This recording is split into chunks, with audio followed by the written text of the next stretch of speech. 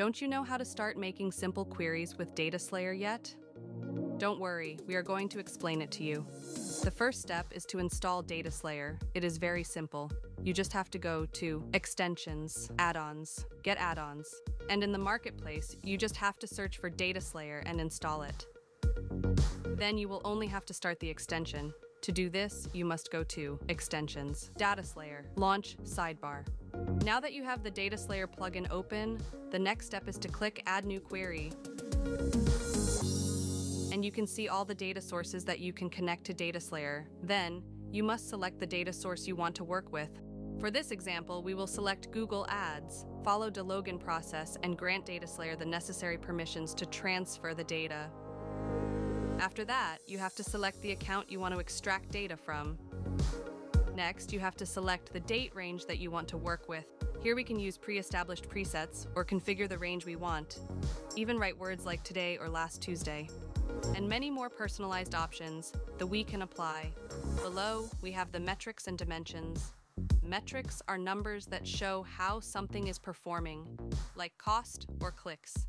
Dimensions are attributes that provide context to metrics, such as dates, locations, or campaign names. Based on this, let's select the metrics and dimensions we need for our marketing report. We will select clicks and impressions, and for dimensions, date, for example. Note that you can insert the dimensions in rows or in columns. Here we can sort the metrics, dimensions, and add filters.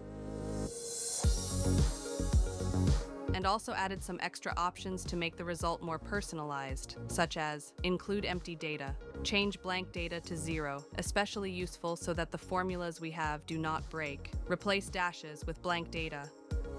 Don't forget that we can also automate our query with total customization. And finally, we select the cell where we want the data to be imported and click on Generate Table. All queries created will be visible here, where you can refresh, modify, duplicate, report an issue, or delete. To finish, we have a live chat in the extension. If you have a problem or need help, please don't hesitate to write us. That's how easy and quick it's to have all the information you need with Dataslayer.